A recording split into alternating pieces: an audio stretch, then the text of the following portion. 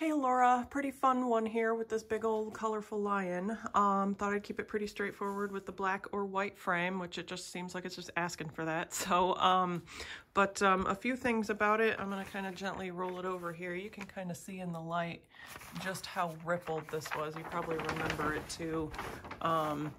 The ripples going through it is just long-standing moisture damage, I'm pretty sure, and it was previously framed edge to edge, kind of just scrunching it up in there. So there's a lot of wooga wooga wooga wooga wooga you can see down there. If that is a concern of yours, we can dry mount this. It'll clean that up very nicely. That said, also, it is still a bright and colorful and interesting piece with a good visual look, so dry mounting may not be that important. So yeah, let me know if you're interested in dry mounting that. There is this tiny little tear down here. As far as mat board colors, I am looking at just a plain white. Gonna set this down here. The edges are really tight with the things we want to show down here, so I'm able to get a mat board down pretty close to the edge here so that we can still see everything. I can actually touch this up. I can use colored pencils and just kind of infill that so that you don't have this little white gouge coming out from underneath the mat board.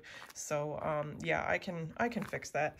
But white mat board, black frame, totally would look fine. I think I included a 2-inch mat board margin on this.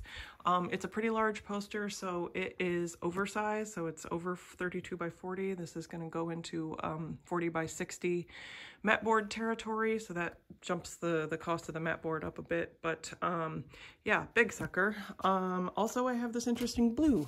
It is not a perfect match to the blue that's in the main, but it is a good tying the room together blue for the piece. I think it still works for it. Seeing as how colorful and bright it is, blue next to that red looks just great. And then of course a black frame on top of that looks fine, but if you want it to be shocking like his eyes and teeth, blue and white, I thought that was amazing. So yeah, white frame, black frame, blue mat, white mat, we can kind of mix and match. I'll send you some pictures of everything kind of paired together.